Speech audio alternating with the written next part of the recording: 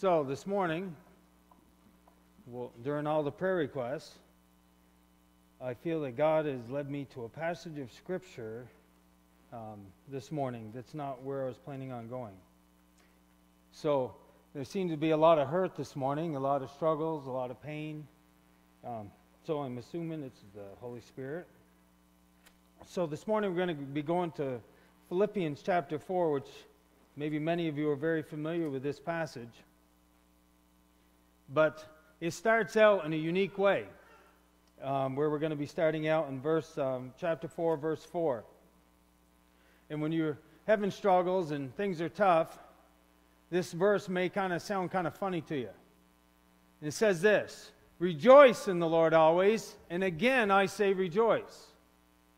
Now you may say, well, how does that fit into my suffering today, and how does that fit into the struggles? We heard many different prayer requests this morning of people hurting, of people that are not saved, of people that are in the hospital. And that happens all the time in our lives, does it not? There's always somebody around us that's in trouble one way or the other. So how can Paul, it must be he had it going pretty good, or he wouldn't have said that to the Philippians. Well, actually, Paul was in prison when he wrote these words. "Rejoice in the Lord always, and again I say rejoice." He was actually not in a very good place, and prisons did not have nice food back then, good food, and they didn't have warm facilities, and the rats weren't taken care of like they probably are today. It was a bad place to be. It was wet, cold, they would be hungry, and yet Paul can say, "Rejoice," and then repeats it, "Again I say rejoice."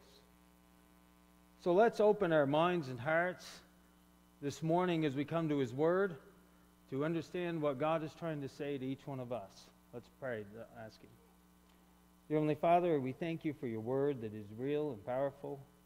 We thank You that it's alive and it's relevant to what we're going through today, whatever that be. I pray for each one here who is maybe hurting themselves from their own sickness, their own struggles, but also they're hurting maybe because of those that are close to them that they know and love who are struggling deeply. And so, Lord, guide us on this little journey as we look at how Paul could say rejoice in the midst of his suffering, and how he encouraged the Philippians first of all, but also it's for us too, on how we can also. In Jesus' name, amen. So you go down through, it says, verse 5, "Let your gentle spirit be known to all men. The Lord is near." One of the key things he's trying to get right out in the open immediately is why he can say rejoice always, because God is near. God is close. God knows exactly what you're going through. He knows exactly the situation. He knows exactly the hurt and the pain and the suffering that you may be feeling right now and those that you love are feeling, because He's right here. He's not a distant God that's somewhere off somewhere and who does not know your struggles. In fact, in Hebrews, it talks about Jesus saying He's not a high priest who cannot sympathize with your weaknesses, but was in all points tempted like as we, yet without sin. Sad thing is, we have got the sin nature, so the problem with the sin nature is that we tend to go negative. Do we not? We tend to go negative to the suffering in our own lives. We tend to go negative to the suffering in other people's lives. And so that makes it awful tough to rejoice, does it not? When the troubles come. It's hard to see anything positive that could ever come out of it. It's hard to see anything that could be relevant and needful in it because of our sin nature, which was what we've been talking about in Genesis 3, isn't it? So it says, "Rejoice always, and again I say rejoice. Let your gentleness be known to all. The Lord is near," or the Lord is at hand. But then he goes on to say a couple ways that you can try to have peace, joy in the midst of the situations that you're going through. Verse 6, we're going to say the first step, you could say. It kind of breaks down a little bit nicely, so it's almost easy to preach in a way. But he says in verse 6, "Be anxious for nothing, but by prayer and supplication with thanksgiving, Let your requests be made known to God, and the peace of God, which transcends all understanding, will guard your hearts and minds in Christ Jesus. Be anxious for nothing. What typically do we do when we're in troubles? What's the first thing we go to? Peace or anxiety? The sin nature says, oh my word, I'm out of control, now what? By the way, it was an illusion that you were ever in control to begin with. Okay? You never had control anyways, and some of you understand this more than others, that you're never in control. But don't we like to think we are? And sometimes I do things that seem to look like it's because I did them that they happen, and so it makes it awful tough to not think I'm in control. How about you? But really, every situation, in every way, God is the master who's making it all happen, even if you're a participant in it. Even if I am. He is in control, I am not. So why would I be anxious if I know that there's a loving God who's in control of everything and all things that happen in my life? I guess the question would be, first of all, do I believe that there's a loving God that's in control of everything and master of everything in my life? Right? We have to start by answering that question. Be anxious for nothing, but by prayer and supplication with thanksgiving. Well, you may say, well, why does he use all them words? Because typically when we come to God in prayer, it's like, God, oh no, I'm in trouble, or no, this is happening. Please fix it. But a lot of times when we're praying, we're not thinking he's ever going to fix it. Or he's not going to fix it maybe the way that we think he should. And we think the only right way to fix the problem is the way that we think he should. Do we have that type of attitude in prayer? That we think we know exactly the way it should come about, and any other way is no good. There's a word there that makes all the difference in the way that we pray. And some of you know this word, you've seen it before. But it says this, with prayer, with what? You know what? Prayer with thanksgiving. Sorry, supplication with thanksgiving. I missed a word in there, didn't I? It messed you all up. With thanksgiving. So with thanksgiving, means that I have an attitude towards God ahead of time of what he's going to do in my life. In other words, I'm thankful while I'm praying about the answer that I'm going to get, even though I don't know what his answer is going to be exactly. We're going to call that the first step to peace instead of anxiety, to joy instead of misery in the midst of sorrows, is to pray right. Right praying. Praying, thanking God ahead of time for what he's going to do, even though you don't even know it, but you trust him that whatever he does, however he answers that prayer, is exactly the best thing and the best way it could be answered. Even if you don't get it. Even if you don't understand why he answered it the way he did. Even if that loved one doesn't make it through. Even if that loved one doesn't get healed. Even if. Can we trust God and be thankful ahead of time when we're praying? We can, but is it tough? It's tough. Depending on how much you truly trust God to begin with. That he truly loves you, that he's truly in control, and he truly cares about you and everybody else involved in the situation that you're praying for. How can you have joy in the midst of your suffering? Number one is to start praying right. Of course, it starts with the right attitude, because it says rejoice in the Lord always, and again I say rejoice. How do I have joy? I think sometimes joy follows right praying, not joy precedes it. In other words, when I pray, and this kind of can work in another area. If you're having trouble with somebody else, and you really dislike them bad, like maybe even hate, we don't want to say anybody here would ever hate anybody, but if you did, one of the ways to change your attitude is to start praying for them. You're not necessarily guaranteed they're going to change, but isn't it amazing?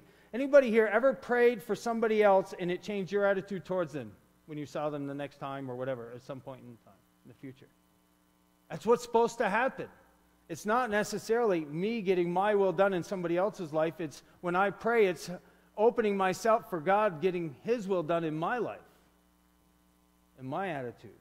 So right praying is what can help us through trials and troubles. To be thankful ahead of time for what God's going to do, not knowing what it is, but trusting that what He's doing is right and perfect and good. So he said, verse 6, I'll read it again. He said, be anxious for nothing, but in everything by prayer and supplication with thanksgiving, let your request be known to God. And then he says, a result of that will be this. And the peace of God, which is beyond, surpasses, whatever your version is, all comprehension. In other words, we can't get it. Because it's not based on our situation. It's not because all of a sudden everybody was healed. It's not because everything worked out exactly the way we thought it was. We have peace because God supernaturally gave it to us. In the midst, in spite of the trouble, the circumstance that we're going through. And he says it will guard your hearts and minds in Christ Jesus. That word guards is like garrison. And anybody here like Westerns? Not very many anymore. I like Westerns and I'm not ashamed of it. Okay. So, Gunsmoke, Bonanza, whatever, you know. But anyways, so this word is what I think is called like garrison. And so I think of, like out in the West, a fort. What was a fort for? Protection, right? Protection. So God says that if I'm praying with thanksgiving, in other words, praying with the right attitude, that He will protect, He will garrison, He will put a fort around my mind and my emotions. What typically gets me in trouble and gets me deeper into a hole and deeper into negativity when I'm facing suffering? I think, right? Remember, we had that statement last year. Does anybody remember it? Hey, not too bad. Now let's try to do it together. Hey, you remembered. Oh, my word. We don't even have this thing up anymore. Now, where was I going with that? Yes, protects mind and emotions. There we go. Thank you. So what happens is our minds start thinking the negative of what's going on in my life and in the lives of those around me that I love. And then my emotions get involved. And if my emotions get maybe a little bit crazy and out of control, then my mind gets going more, and it becomes this vicious cycle that goes down into a deep pit if we let it keep going. Does that make sense? You ever have your emotions affect your thinking, and then your thinking affect your emotions, then your emotions affect your thinking, and you started here where it weren't too bad, you were just a little bit concerned about the situation, then you ended up down here where there was no way out, you felt like, and it was the worst ever possible scenario that was going to happen? That's because our mind and our emotions get in that whirlwind. And God says that if we pray, thanking Him ahead of time, in other words, trusting Him, that He will put a fort around our mind, our thinking, our emotions. He will protect them. He will keep them in. You know, fences are good things. Although, if you've watched any Westerns, you'll know there was a lot of fights over fences too. But the point is, sometimes a fence is a good thing. You're trying to protect whatever's in that fence, right? From dangers that would be outside of it. And God wants to do that with our thinking and our emotions. He wants to protect them. But we first have to trust Him. And prayer not only shows our trust in Him, but along with that, and equal to it, I should say, goes along with it, is our dependence upon Him.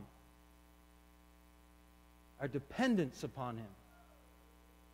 God, I don't know what's right in this situation. Lord, I don't know how I'm going to get through it. Lord, I don't know how I can help somebody else in this that I love so much to get through it.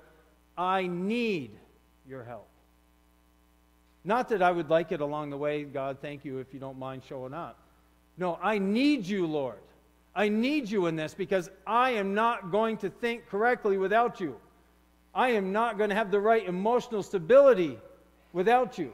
I need you. Right praying. When you're facing troubles and trials and situations, you need to start out by praying correctly, praying rightly, praying with the right attitude. All right, but he doesn't stop there. It's not just about praying. Verse 8, and not 8, just verse 8, is we're going to say is our next step. But they're not step in that 1, 2, 3 necessarily. It's kind of like all these together. Finally, to finish it off, but it can, I think, can also have the idea of, and just as important, not just this is the last thing. Finally, brethren, whatever is true, whatever is honorable, whatever is right, whatever is pure, whatever is lovely, whatever is of good report, if there is any excellence, and if anything worthy of praise, what's it say? Think about them once in a while. When you get a moment, think about something good. Bombard yourself with all the negative possible in your life, and once in a while, think on good thoughts. Allow trash in your head all the time, and then once in a while, for 20 minutes on a Sunday morning, think about God. Is that what he's saying? What's he say? Dwell. Some of you have another version. What else does it say? Meditate. It's the cow term. Some of you know this already. It's what a cow does. A cow has 4 stomachs. They chew food, and then they do what, Phil? Swallow it down, bring it back up. You may say, ew, that's gross. You do it every day. You take negative thoughts, and you grind on your teeth on them. And then you swallow them for a moment, but don't take them very far. You don't excrete them. You just swallow them, and you bring them back up. Is that too graphic for you? We need to excrete them. There's other words for that, I understand, but I think that's the nicest one. The point is, a lot of times we're not dwelling, regurgitating on good things, positive things. We are regurgitating on the negative, and we wonder why we're so down, discouraged, depressed with the situations in our life that we don't understand. God says, dwell on the positive. Well, where do we know there's some positive things? Thank you. Good job. The Bible, the Word of God. That's where we know we have truth that is real and is good. Everywhere else, you better be questioning it. Because there's a lot of stuff that you're being bombarded with. It's a bunch of junk. And Christians are so defeated. And a lot of times it's just because they're so bombarded with the negative of this world. And is there negative in this world? And if you watch news 24/7, it's going to be hard for you to trust God. It's going to be hard for you to be optimistic, because what is our news focused on? Did I tell you all the good things that happen? Well, what country was mentioned this morning in prayer? Puerto Rico. Did they tell you any of the good things going on? If you read like Decision Magazine by Samaritan's Purse, you'll hear about all the people that are getting saved in the midst of this struggle. All the people that they're even in Texas and all the places they're going where they're building houses and they're just giving blankets and they're doing this, and people are coming to know Christ as their Savior. But are you hearing that on the news? No, not too often.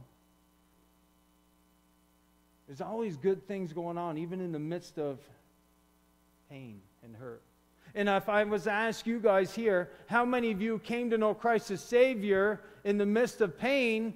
I think it would be most of you. You don't usually come to Christ because, hey, I got it all together. I think I'm in control and everything's going well. It's pretty hard to get a rich man, you could say, like Jesus said, it's hard for a rich man to enter heaven, right? Easier for camel to go through the eye of a needle. But then he goes on this, the disciples say, well, then how can they be saved? And Jesus says, that's impossible with man, but with God, all things are possible. So even somebody who's not going through struggles. But we do know that struggles do bring out good, because many, even here, have come to know Christ because things weren't that great. and they realized it. So, we said the first point was right praying. The second point is right thinking. What are you dwelling on? What do you consume your mind with? If you're only listening to things that are of the Lord 5 minutes a day, and you're being bombarded with the things of the world 12 hours a day, why do you think you're living defeated and discouraged? Not saying that the troubles you're going through are something to take lightly. We're not saying that. We're saying, how are you handling it? You know, God challenges us as Christians to live differently than the world.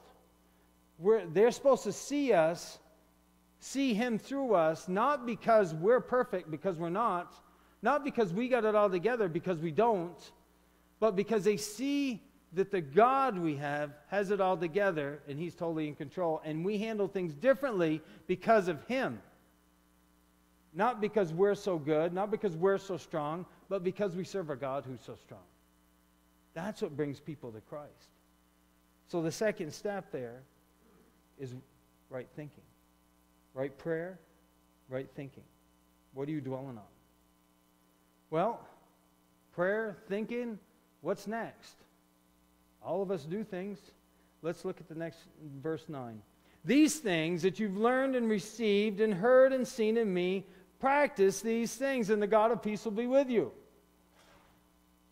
So what is He telling them now?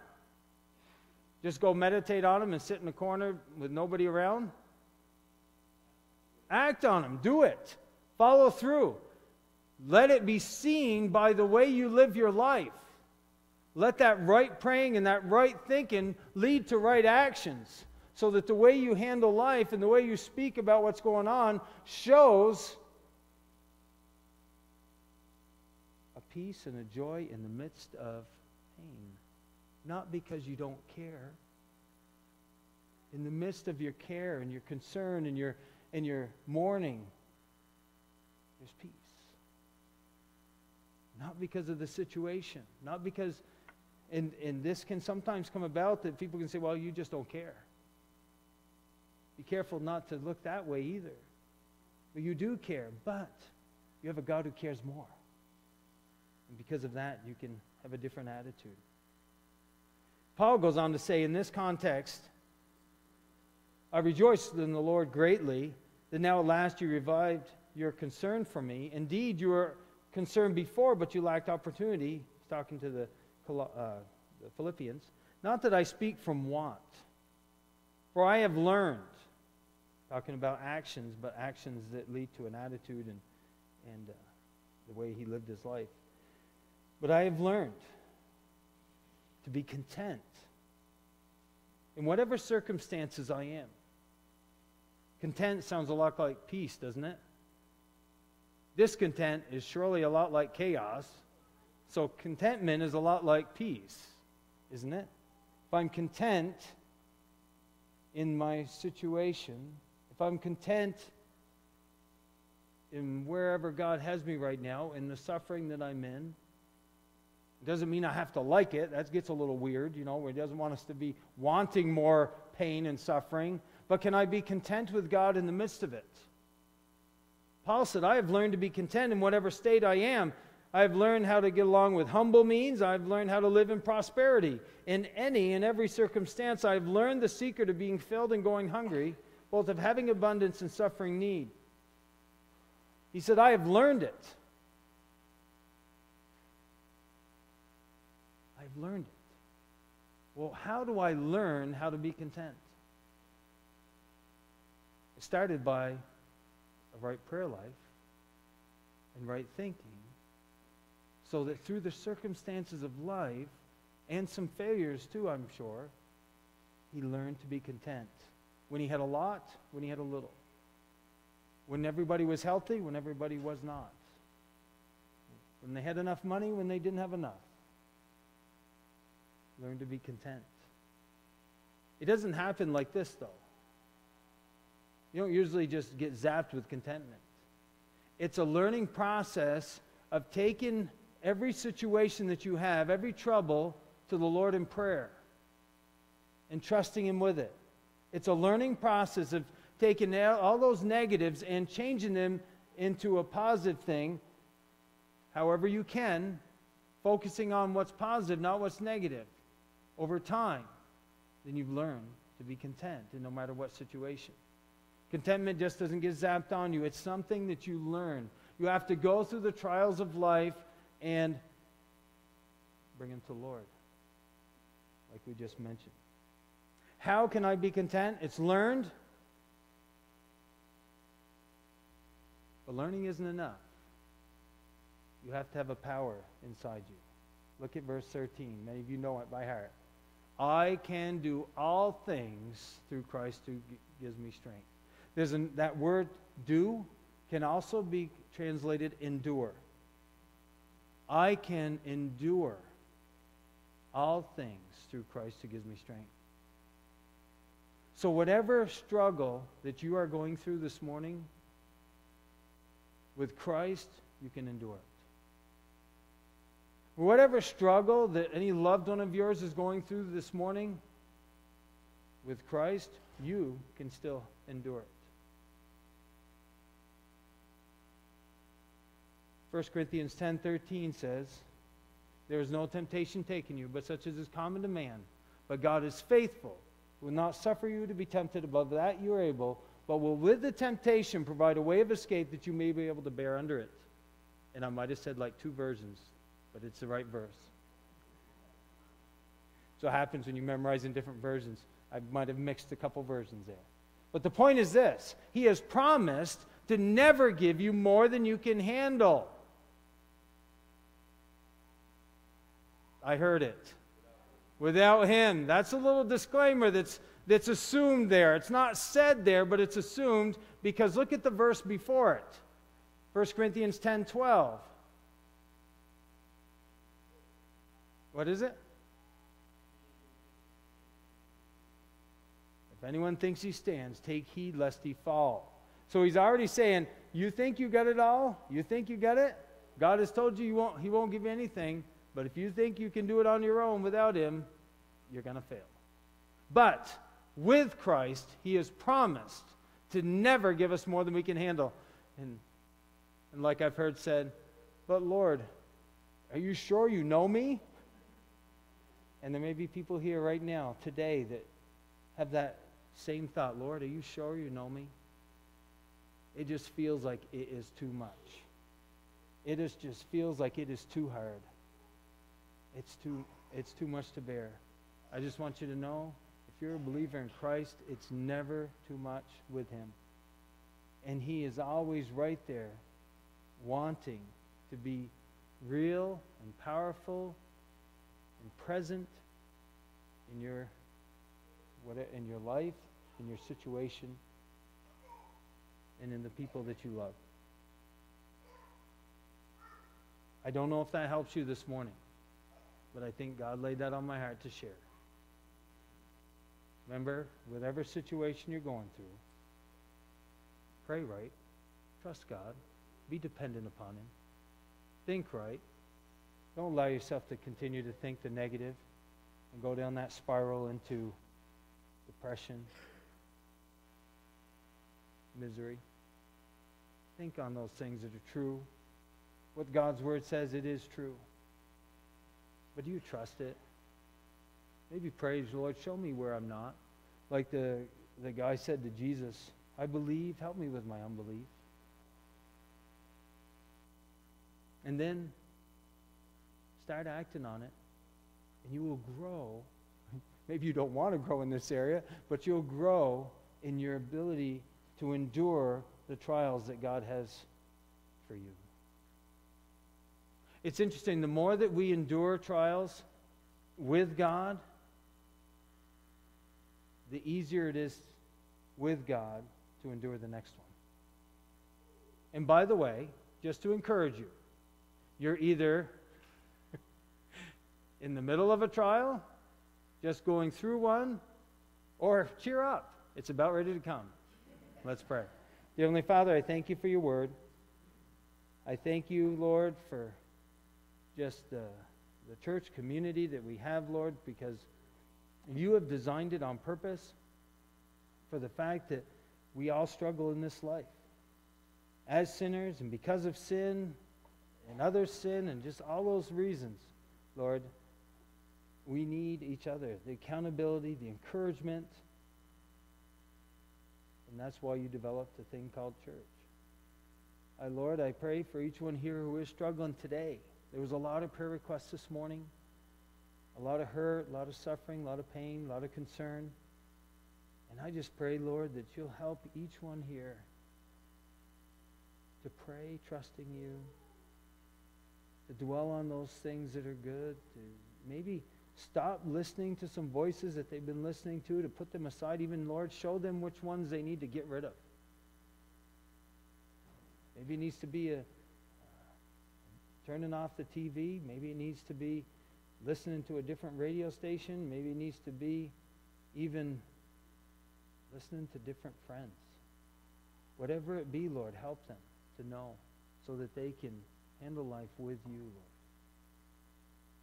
And show the world something different. Not because they're so strong or we're so strong, but because we serve a strong God, a caring God, a loving God. In Jesus' name, amen.